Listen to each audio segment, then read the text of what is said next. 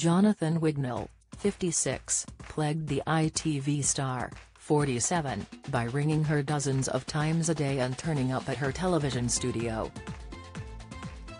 He pressed her fingerprint into her phone while she slept so he could gain access to check her messages.